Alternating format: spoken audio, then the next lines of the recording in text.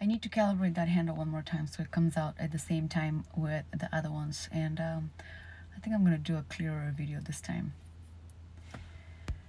Okay, let me see if I can flip the camera from here, or I have to do a new video.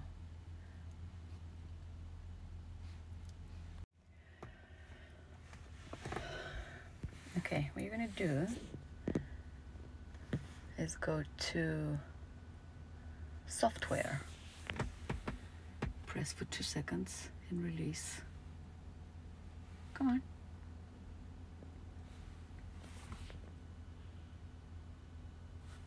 Okay, type in service.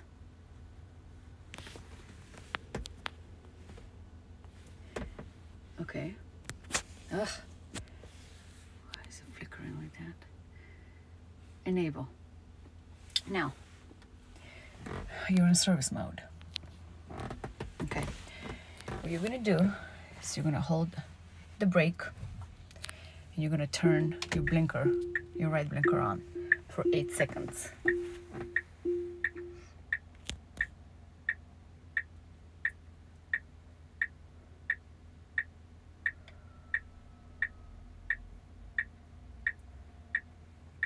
Oh, it's taken more than 8 seconds today.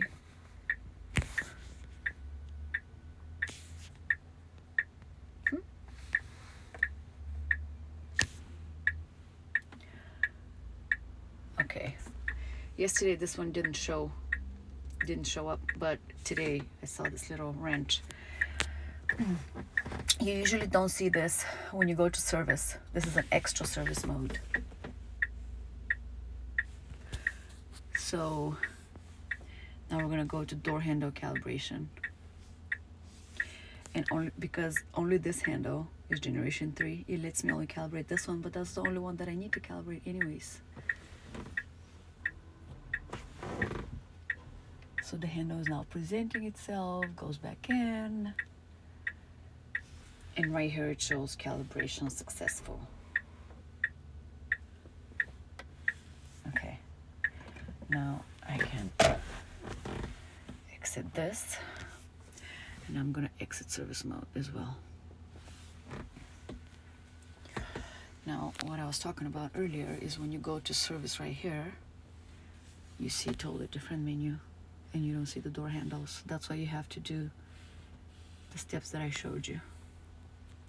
Okay, now the door handle should work like the other calibration that we just did. Now the handle is responsive with the other one.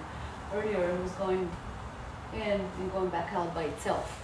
So I had to calibrate it again, and now I'll unlock it and it stays unlocked. And I'll unlock it.